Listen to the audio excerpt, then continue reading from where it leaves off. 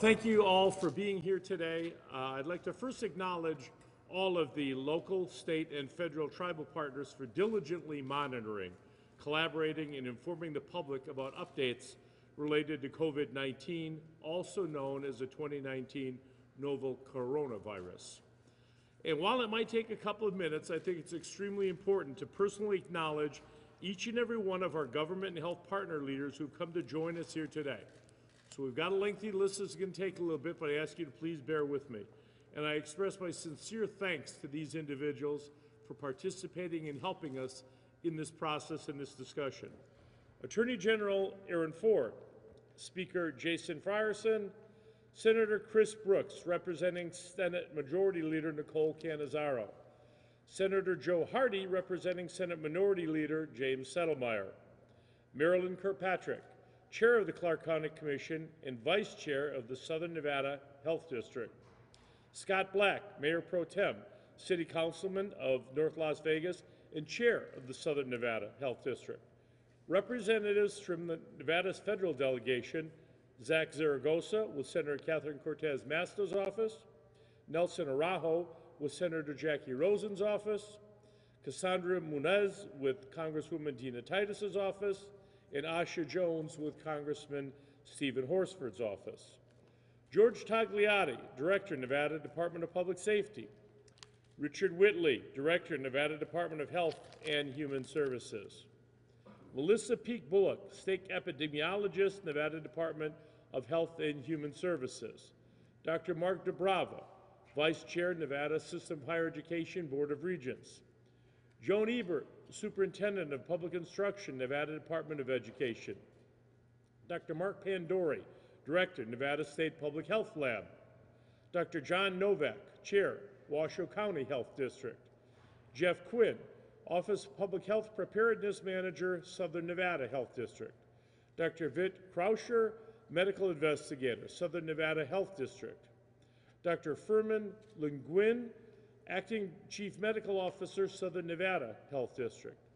Bill Welsh, President and CEO, Nevada State Hospital Association. Dr. Christopher Lake, Executive Director of Community Resilience, Nevada State Hospital Association. Mason Van Howling, CEO of University Medical Center. Dr. Anthony Slonim, President, Renown Health. Rosemary Vasiliadis, Director of Aviation, McCarran International Airport. Additionally, right before this press conference, we held an updated joint briefing with everyone that you're seeing here behind me and many others via teleconference in Northern Nevada. I'd like to recognize those folks as well. Congressman Mark Amadei's office, Lieutenant Governor Kate Marshall's office, Senate Minority Leader James Settlemeyer, Assembly Minority Leader Dr. Robin Titus, Stacy Montooth, Director, Nevada Indian Commission, Joan Hall, President, Nevada Rural Hospital Partners, representatives from the Carson City Health and Human Services, Director Nick Akar, Jessica Rapp, Public Health Preparedness Epidemiologist, Veronica Gales, Clinical Services Manager, and Marilee Mora, President, CEO, Reno Tahoe International Airport. I know that took a long time, but I wanted Nevadans to understand the large-scale collaboration taking place across the state of Nevada and the commitment of each of the individuals who have been working on this issue for months. They represent hundreds of more Nevadans in their respective fields and regions that they serve, all waking up every day with the same mission, to prepare and protect the health and safety of the public. There are many more agencies and individuals throughout the state who have been doing their part to monitor the situation and communicate preventative health strategies to the public, while also keeping my office aware of any updates. I feel reassured that as a result of their work, and I thank them for their service. Before we go any further, I want to lay out a few facts. Number one, as of right now, there are no confirmed cases of COVID-19 in the state of Nevada. Number two, according to the CDC, for the general American public who are unlikely to be exposed to this virus at this time, the immediate health risk from COVID-19 is considered low. And number three, at this time, there hasn't been a single COVID-19 related death in the United States. However, the Centers for Disease Control recently acknowledged that more confirmed cases of COVID-19 are likely to be identified, including cases in the United States, and as governor, it is incumbent upon me to ensure that our state continue to prepare for any scenarios in this emerging and rapidly evolving situation. Today I've brought together state, local, federal, and tribal partners who are working incredibly hard to monitor and prepare for the situation. In a few minutes, I will turn it over to them and discuss the status of these efforts, and at the conclusion of their statements, we will answer some questions. But before I do, I want to take a minute to go over some basic preventative measures that all Nevadans can take to stop the spread of COVID-19 and all communicable diseases. I realize this is going to sound a little bit like the advice I used to give my daughters when they were a little younger, but please bear with me. Practicing basic hygiene is still of the utmost importance. Specifically, washing your hands regularly and thoroughly is still the single most effective way to prevent the spread of all communicable diseases, including COVID-19. As soon as you get home from work, school, a press conference, wherever you go, you should immediately wash your hands. If soap and water aren't available, use a hand sanitizer with at least 60% alcohol. Avoid touching your face, eyes, and nose. Cover your cough and sneeze with a tissue and then immediately discard it. If you don't have a tissue, cough into your elbow, like this. Routinely, everybody liked that, cough in your elbow, huh? Routinely clean frequently touched surfaces and objects. And if you haven't done so yet, get your flu shot. And if you do get sick, please stay home from work, school, or other places where you're close and in frequent contact with other people. These are simple steps, but they're also the best way every Nevadan can take precautions. I understand that Nevadans have concerns and even fears about the coronavirus, but as UMC stated just the other day, the antidote to fear is knowledge and preparedness. So that's what we're going to do. We're going to prepare, not panic. We're going to choose collaboration over chaos. I again want to thank everyone here in Las Vegas today and across the state for their diligence, commitment, and collaborative efforts. In the coming weeks, we will be working hard on ensuring that accurate and relevant information continue to be shared with the public. With that, I'd like to turn it over to Melissa Peak Bullock, our state epidemiologist, along with Dr. Mark Pandori, Director of Nevada State Public Health Lab, to provide an update and discuss state efforts in more detail.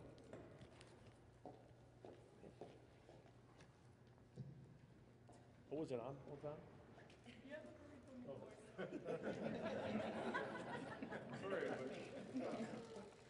Good afternoon. I'm Melissa Peak Bullock, the Nevada State Epidemiologist.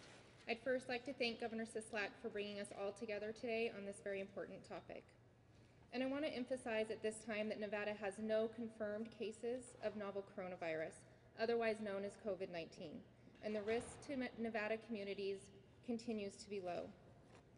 The state of Nevada has been working closely with our partners in the healthcare community and appreciate their dedication as we strive to protect the health of all Nevadans. Our collective goal is to keep Nevada communities safe.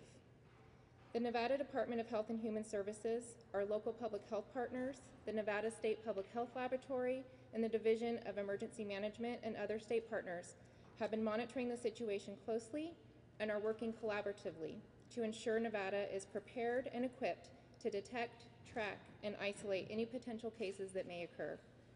The state is following guidance from the Center of Disease Control and Prevention, and we will continue to work with our partners to have open lines of communication and prepare in the event of an outbreak of COVID-19 in Nevada.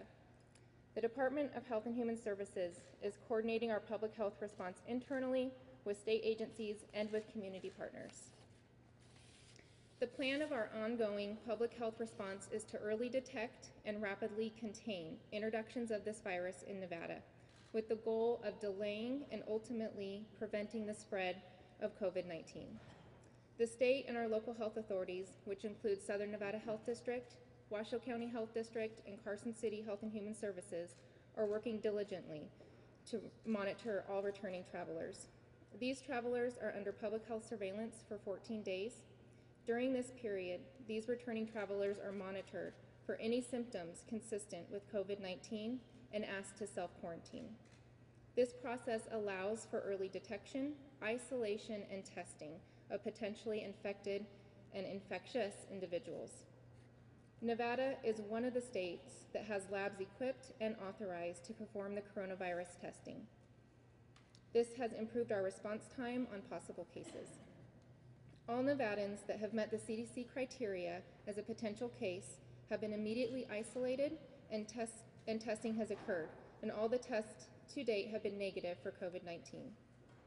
Again, there's no confirmed cases of COVID-19 in Nevada, and sustained transmission of the virus is not occurring in the general public. At this time, the risk to Nevada communities is low, and we urge all Nevadans to practice individual hygiene, including proper hand washing and not touching your face, nose, mouth, and eyes with unwashed hands. While COVID-19 may be new to us, coronavirus in general is not. Coronaviruses are a large family of viruses that cause respiratory illness in humans. Novel coronavirus is spread in a very similar fashion as seasonal influenza, and transmission is thought to occur when infected persons cough or sneeze without covering their nose or mouth, and then can potentially be inhaled by those around them. The main symptoms of COVID-19 are fever, cough, and shortness of breath. If you're feeling symptomatic, you need to contact your healthcare provider. And as a reminder, we are still in flu season. Seasonal influenza presents with very similar symptoms as COVID-19. And the best defense against seasonal influenza is to get vaccinated. Also, to keep those around you healthy, it is important to cover your cough, wash your hands, and stay home when you're ill. Again, thank you to the governor for bringing us all together today, and thank you for our community partners statewide. I now want to turn this over to Mark Pandori to discuss the progress made on testing. Thank you, Melissa. My name is Mark Pandori. I'm the director of the Public Health Laboratory for the state of Nevada. As of February 11th, the Nevada State Public Health Laboratory has had the capability to test for COVID-19. The test is a molecular test, also known as a nucleic acid amplification test, and it has been shown in our lab to have sensitivity and specificity for COVID-19. Our capacity to test right now is in the order of several hundred specimens, with the ability to obtain more chemicals to perform more testing from CDC in the next couple of weeks. We have trained several staff members in the public health laboratory to run this test so that we can minimize what is called the turnaround time, that is, maximize the efficiency by which we can get you results, but also so that we can offer the test with the greatest amount of availability and flexibility. And it's a reminder also that this Nevada State Public Health Lab remains in a constant state of availability and flexibility for testing for a variety of agents, as we're a Tier 1 select agents lab for bioterror and for a number of other organisms. And in many ways, this is a very similar situation. So we're just doing our job as we're trained. Thank you. Thank you so much to our speakers for their providing the informative updates on ongoing state and local efforts regarding COVID-19. Okay, I apologize. I've got two more doctors to speak. Doctor, go ahead. Go ahead.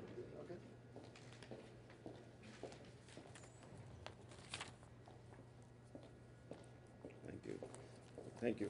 My name is Fermin Leguin. I'm Acting Chief Officer for Southern Nevada Health District. I just want to talk briefly about our response to this outbreak. The Southern Nevada Health District have been working with the state and federal agencies on this. We have also held a meeting with our local partners. Actually, this morning we have a meeting with all our first responders, hospitals, and all the community partners to discuss our response to the coronavirus. Also, I want to mention that our public health lab here in Las Vegas is also available for testing coronavirus. We received the kit about a week ago, and since yesterday, this kit is actually fully functional and ready for testing. So we will be offering this service to all our hospitals and providers, and the testing will be based on CDC criteria for individual testing. I also want to say that we are monitoring travelers arriving from China. In coordination with the CDC, we receive information daily from the CDC, and we follow up with those travelers. We educate the travelers about the signs and symptoms of this disease, and we ask them to quickly communicate with us if there is any of those respiratory symptoms present. And also we educate them about what they should do in case of they present with any of those signs or symptoms. So far, none of our travelers has notified any sign or symptoms, and we don't have any confirmed case of this disease in Southern Nevada or the state at large. I also want to say that there have been 2 travelers who initially were identified as a person under investigation because they presented respiratory symptoms. Those travelers were tested by the CDC, and the result came back negative. So that's the situation we have right now. I also want to say that we have our pandemic response plans in place, and we are working with our partners, just reviewing our plans and making sure that we are up to date with the daily changes that we observe in this disease. Thank you. Thank you. Dr. Novak, please. Well, thank you all. My name is John Novak. I am the chairman of the Washoe County District Board of Health. I'm proud to represent all our people that work very hard all the time to do this. And I want to let you know that we're very prepared. We've got a very robust plan for all kinds of emergencies, and this is just one that we've been planning and working for many, many years. And now we've activated our first level of notification and planning about 2 weeks ago, and that at this point is basically going through our inventories, making sure cell phone numbers work, communication systems are all open, letting our basic partners know what we're doing, why we're doing it, and keeping them informed. And that's been about 2 weeks. Last night we activated through the EOC, the Emergency Operations Center, we activated our level 1 in the county. That meaning we will do the same thing, make sure the operations, communications there, all our partners know about what we're doing, but what's probably even more important, now we've reached out to the broad group of people in our community that are our partners. And that, that can be the water department, that's through Northern Nevada Electrical, all the utilities, the airport authorities, the bus, anybody that may be needed in the future to react to this. And I really got to emphasize, we have no cases right now at all. So that's the best part of the news. And also yesterday, the Washoe County School District sent home notification to all the parents, little things like you might have heard before: wash your hands, cough in your sleeve, wipe down local surfaces, and if you're traveling on basically any kind of public utility, take some wipes down, wipe down your seats on the planes, because you don't know what the 4 people ahead of you have done. So we're trying to stay out there, reactive. Health departments are basically invisible. Nobody knows we're there until, like today, we want you to know we're there. We're the ones that are going to look out for you. We're the ones that are going to help you plan. And hopefully, nobody has to go any farther than that. Thank you. Thank you. We'll now hear from Director Tagliata, the Department of Public Safety. Thank you, Governor. Thank you. Governor Sisolak and the Nevada Department of Public Safety have been in consistent communication regarding the coronavirus, ensuring that our Division of Emergency Management is engaged with our federal, state, tribal, and local partners on response planning and challenges presented by COVID-19. The Emergency Management Division is in communication with our partners and prepared to coordinate state support with our local and federal agencies.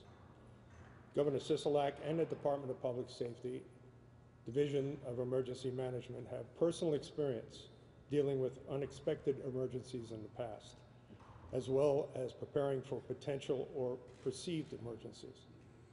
I want Nevadans to be assured that we take preparedness and emergency response seriously. It's what we do. The biggest threat to emergency management is panic. So as the governor said, DPS, Division of Emergency Management, are instead focusing on what we do best, planning and preparation. The health and safety of Nevadans and the protection of our communities has always been our #1 priority, and that won't change. Thank you. Thank you, Governor. Thank you, Director. Now I can begin. Thank you to all of our speakers today for providing informative updates on COVID-19 issues. Before we open it up to questions and answers, I want to thank our federal delegation for their constant communication, collaboration, and advocacy on this issue at both the local and national levels. I want to assure you that we will continue sharing information and working with our members of Congress and U.S. Senators to ensure that Nevadans remain safe and protected as this situation develops. We are also in constant communication with the National Governors Association and exchanging information, especially as it relates to this situation. I can assure you that all of us are fighting on the behalf of our capital and our state, and they all share the mission to protect public safety and the health of Nevadans. I'd now like to turn it back to DHHS Director Richard Whitley and State Epidemiologist Melissa Peak-Bullock, who will do their best to answer your questions or direct them to the appropriate agency representative in attendance today.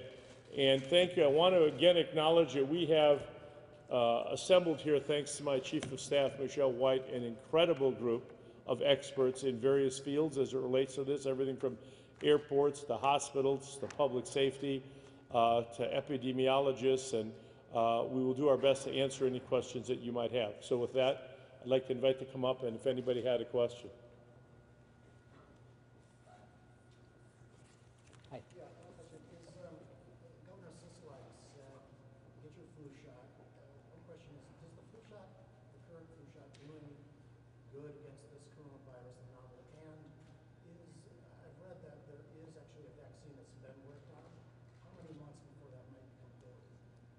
You know, this is Richard Whitley, Director for Health and Human Services. Richard Whitley, Health and Human Services Director. We get the updates from CDC. I didn't hear the few months out. I've heard longer than that, but it is, if you think of viruses and how this is a new one and how rapidly in terms of testing and then vaccine development, I would be wrong in trying to give you a date or time. That's science, and it's happening working at a federal level with CDC. You know, you mentioned the current flu vaccine. I think the governor was putting across that we want to normalize this, that you know, that this is a virus, and you know, we don't always at a science level get it right with the flu vaccine each year. Sometimes it's better than others. We do know it protects people, but in terms of this particular virus, it's new, and the development of a vaccine is occurring. We have a link on our website at HHS to CDC, where you know, as current as they're giving us information, we're sharing it with the public. Also, somebody mentioned that every test that they've done so far has come up negative. How many tests have been done? And if somebody feels they might have it, is the testing free? Okay, if we could ask you to repeat the question, because people in the back can't hear Joe. So. I think the question was, what's the volume of testing that has occurred in the state, and is that testing free? Melissa? I'll do a phone a friend. Mark? How many tests? If you want to come on up, please. We've performed the test on 3 occasions, and it was negative in each case. However, the controls in the test, there's a positive and a negative control for every lab test. And the positive controls were positive and the negative controls were negative. Okay. And is it free if I've got, what is the cost of the test? The test is currently free. Thank you. I've got to go to somebody else. Dr. Sisolak, we've seen that the virus is spreading in California. We get so many tourists that come to Vegas from California. Would you consider, or are you considering, if it gets worse, possibly ban travel from California? The question is that we get a lot of tourists from California, and would we consider banning from tourists from California? The answer is we're not anticipating ever banning tourists coming here from California. We're not building a wall on the Nevada-California border. And I speak to Governor Newsom on a very regular basis.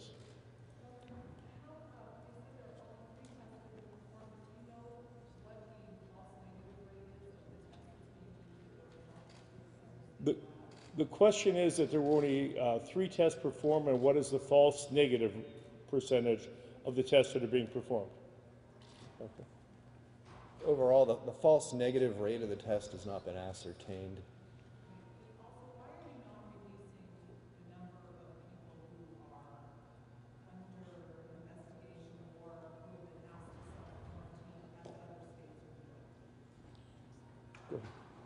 Hi, thank you. This is Richard Whitley, Director for Health and Human Services.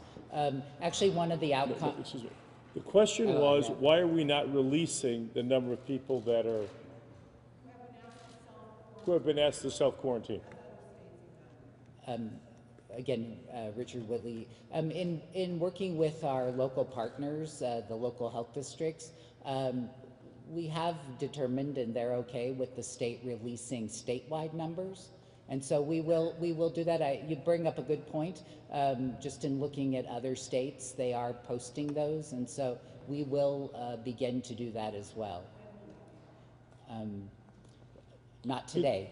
The question is, when will that be? And it will be in the very near future.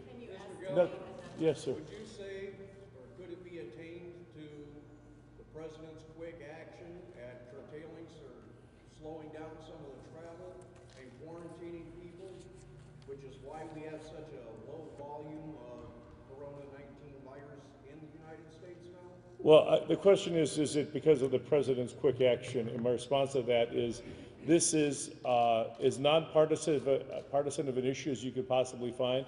Every agency, nationwide, statewide, and locally, is working together to protect all of our citizens. Yes, Jack. Do you have any idea, just for comparison's sake, how many reported cases of seasonal influenza we have in the state? The question is, do we have any idea how many reported cases of seasonal influenza we've had in the state? Do we have one of my hospital guys can do that, or who can? We've had 562 cases at UMC since November 18th.